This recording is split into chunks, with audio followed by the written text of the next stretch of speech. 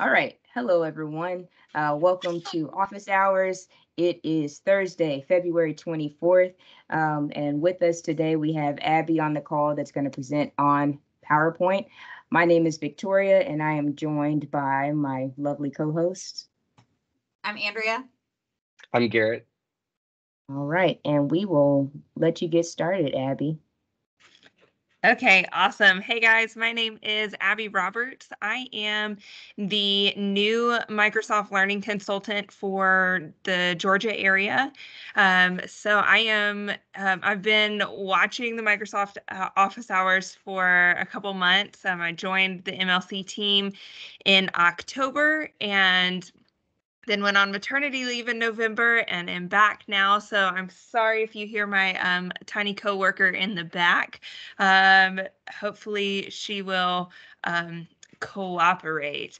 So we're going to go ahead and get started today. We're going to be talking about PowerPoint, but not just like the general here are the basics of PowerPoint. This is not your mama's PowerPoint. So I am going to put something up that I'm a teacher at heart. I'm coming from the classroom. So of course, I love some participation. If you can drop in the chat, what is your favorite PowerPoint tool or feature? And is coming up. What is your favorite PowerPoint tool or feature?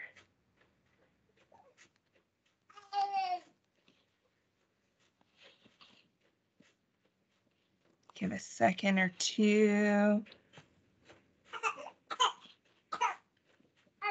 Oh, yes, the enhanced morph, presenter coach and designer, office timeline. Let me go get my tiny coworker while you guys are doing that. She'll make a guest presentation.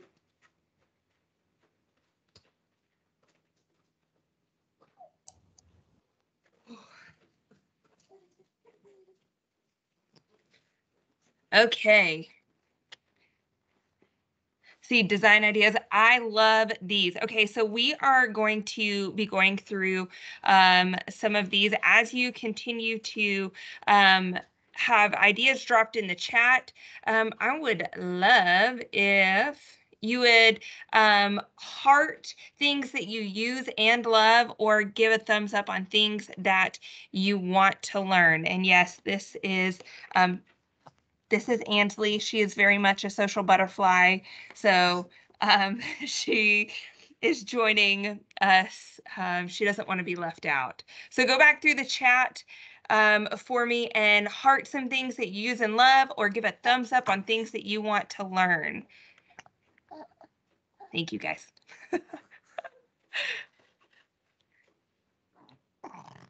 Oh, that was definitely her. Okay, love some PowerPoint Live, some design ideas. So we are going to look at some things that maybe you didn't know, maybe you did know, and you just need a refresher on your PowerPoint skills. And honestly, I did not know a lot of these before I met Andrea and sat in on some of her trainings. So let's get started. My favorite, I love some good memes. When you're sitting in presentations and you are listening to somebody talk and talk and talk, I feel these on a very real level. Okay, a lot of times this is what we think of when we are talking about a PowerPoint, or when you're thinking of a presentation. Yes, death by PowerPoint, because a lot of times people just read what is here. And so here's some tips and tricks that we can move out with the old and in with the new. Some things we're going to talk about today.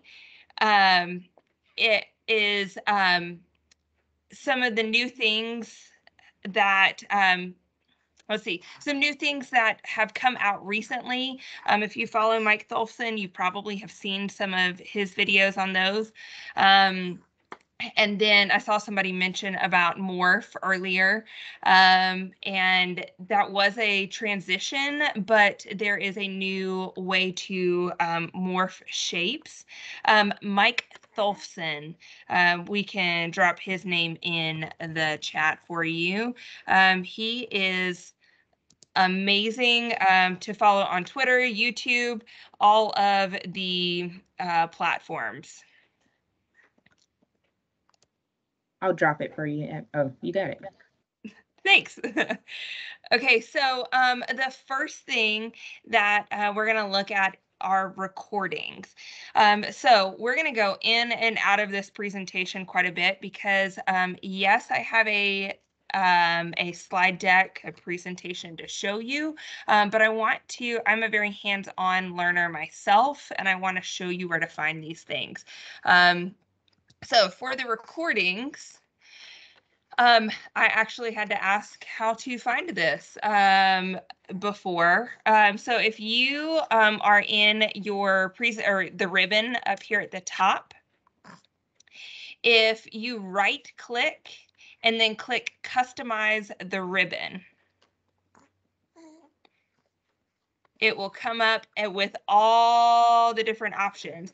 You'll want to make sure that record is checked right here on the right hand side, and then click OK. There's a ton of different objects or options and commands here on the right.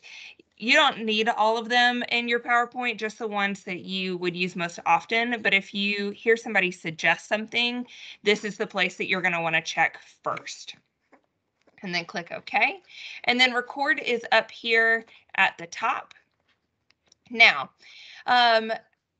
why would we want to use screen recording? There are a ton of different reasons. Like I said, I'm coming from the K-12 setting, but if we learned anything in the pandemic, we learned the importance of being able to make content available to everyone at the times that they need it. I had a lot of fifth grade students that were responsible for helping their younger kids during digital learning and during our virtual time. So being able to make presentations available to them, the screen recording helps. Also, as I came from the computer, like a computer teacher role or a technology teacher role. And so I taught every student in the class every single week. And so I would teach a fifth grade class every single day. And sometimes repeating the directions gets really old. So that can be another reason. You can record over your entire PowerPoint or your entire slide deck. But the one that I want to show you is the screen recording. When you do this, it will allow you to choose a segment. So if I wanted to move my box, let's see, select area, and I wanted to record just here, I can select and then click record. And it will record any of those instructions. It'll give me my countdown. So if I'm teaching my students how to move things around on the screen, you know, my kindergarten babies that don't know how to click and drag, I can have them, I could show them a demonstration here like that, and then drop down, and it will show me, it will insert that screen recording right into the slide, and I can move it and it embeds it there. And then we're going to skip over that one looking at time. Okay, so there are a couple ways that you can turn a presentation into a video. Those two options. And I'm going to say here on this slide, we're going to talk about two different ways to save your video or to save your PowerPoint as a video. All right. Thanks. There you go. I was like, hold on, Andrea, what? But what you can do is you can export it as an MP4, and I'm going to show you that in the next part because that is something new that has come out. And then you can also save your PowerPoint show as a PPSX file, and it appears to be full screen. So let's see. Forward. We don't need to listen to Andrea over and over again. The next, within the recording, something new that has come out, and I believe it is only within the desktop client, but I could be incorrect, is recording, but having the video over top here. It's not the same as the Cameo that some of you mentioned, but what I love about this is, and I had a split screen at the time, so this is what I was presenting, and then as I can talk over the presentation at the same time. These are my notes at the bottom that as I'm talking and recording myself, then I'm not just talking out of thin air or narrating or reading off the slides, but I am able to speak to the notes that I have in there. So that is really nice when you are in a presentation and you, sorry, lost my train of thought. It's really nice when you're in a presentation and it's like reading from a teleprompter.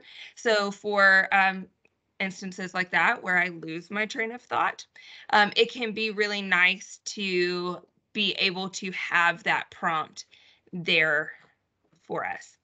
I want to show you where that is.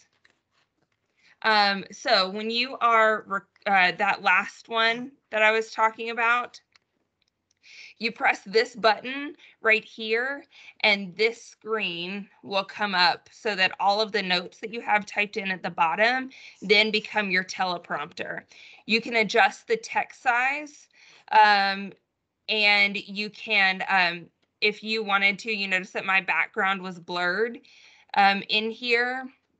You can adjust that here so that, I mean, I'm sitting in my dining room right now because of this wiggly monster. And so you don't necessarily need to see everything behind me. And it doesn't have the robust features like Teams where you can choose your background. It just allows you to blur it. So that's nice when you're teaching virtually and you don't want your students, or you don't need to have your boss be able to see what's behind you.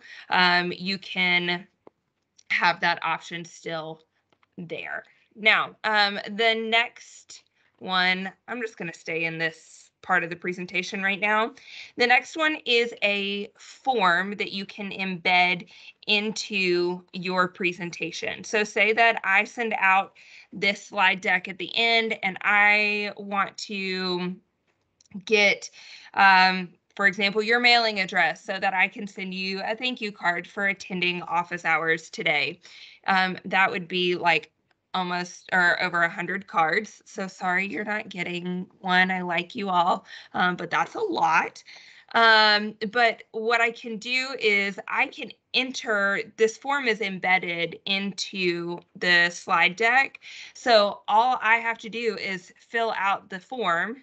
And if I keep going just by pressing tab, it takes me all the way to the bottom and I can submit it there. So you're not having to drop links in for people if you were sending the slide deck to them anyways. That is if you are doing that, you would go to insert, and we want to insert a new slide. And then you can come up here to forms.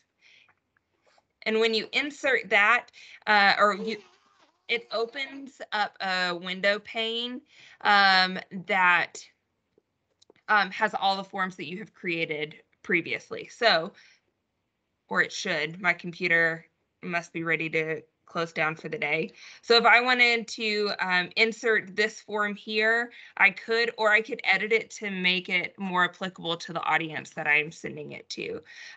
So insert it here. And it'll take a second, but then that will be available for those that need to. The next little piece is digital inking. I love this when working with my students because then there are a couple different tools. Yes, Amanda, I believe so. That they are only in the desktop version. Good question. When you are under here, under the Draw tab, there are, of course, different tools, but one of my favorites is the lasso to be able to ink to a shape or ink to a text. So if I was to, let's see, write my name, and I use the lasso function to circle it, then I could have it ink to text, and it will auto-generate my name as long as it would all be on one line. Or for a heart, that is really sloppy, so I can lasso it, and it would recognize the shape. So this can be good for as an accessibility feature, even for some of the younger, especially younger students. Again, I'm coming from the elementary school, so that is where a lot of my brain goes when it comes to these tools. But it can, oh, I like that, Andy. The stylus does make that a lot more robust. The next tool is dictation. Now, you've seen in the past like 20 minutes how wiggly this monster is, or maybe you are shoveling food in your mouth in between meetings and you have to prep for another session. There is the dictation function. So if I was to go back to home and open up this text box, okay, so then I would click dictate. It turns on, and you know that it's on because it has the recording symbol here. It listens to me and will eventually pull that information up. I'm going to turn it off and see if it'll catch up with me. So theoretically, that's how it works. Let's get it, see if we can get it caught up.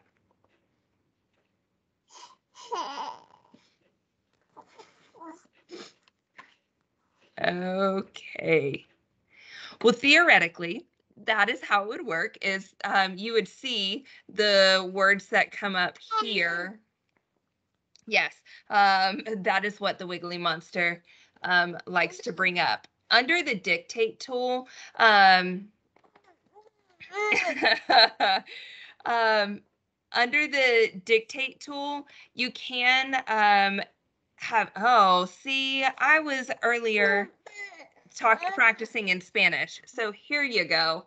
this is why. It didn't pick me up speaking Spanish. So if I said, hola, mi nombre es Abby.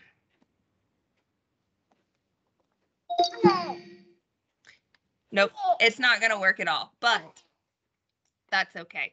That is, you want to make sure that it's in the correct language, not Canada, and it should work. We're going to move on past that. Under slideshow, you have a couple different things that are, you know what, Jason? It very well could be, and I'm hoping that that is the case. Thanks for that. So a couple things to make teams or make your presentations more accessible within PowerPoint. There are a couple things. Number one, you notice that we have the translate slides here. I would have to go into my customized ribbon again. Like I said, if you can't find it, you're going to find it here in this area.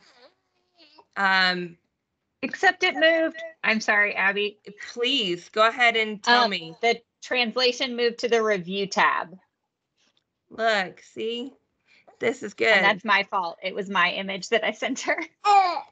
That's okay. This is why I'm glad that you're here. Okay, I promise I'm clicking. It's not going. Victoria, I think you're right. The demo monsters have come over. So it's to the best of us. That's okay. One thing that I want to show you guys before we have to wrap up, we have like 2 minutes before I have to hand back over, is that's why you should just use PowerPoint. Yes, probably. And wrap. Thank you, Andy. But one thing that I want to show you, a lot of times when we are doing designs, I'm going to jump down here to our design ideas. We want to make our slide decks look professional. And this is one trick that Andrea showed me. Thank you, Andrea. When we are, a lot of times I get stuck with the basic, like, I want to make mine look good. So if you go up here to insert and go to pictures and stock images,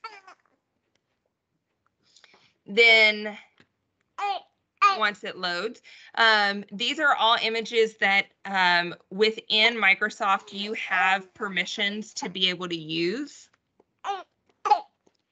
And I used to visit my grandparents in Arizona when they lived there. So we'll use a cactus.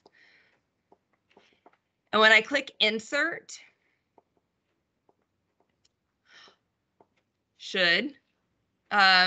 on the side, it came up earlier. If I go to design and design ideas,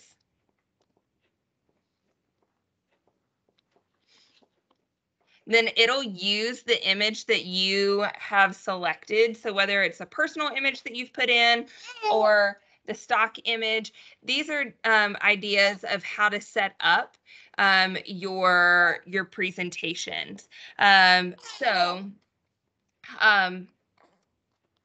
We just crammed a ton of PowerPoint tips and tricks, and I think my little one is getting a little ready to move on.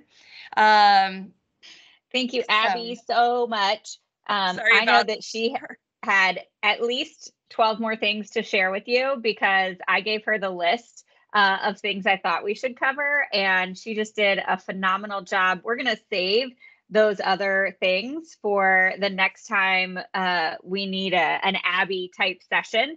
And so we're just going to keep those on the back burner because there are so many more really amazing things that PowerPoint can do. And we might even pull from that list that you all shared in the chat to make sure that we cover all of those, especially the ones that have thumbs up.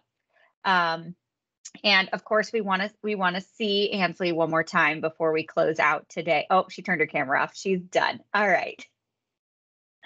There's baby Ansley. Those eyes and those cheeks just make me so happy. Thanks everybody for joining us for office hours today. We will see you next week.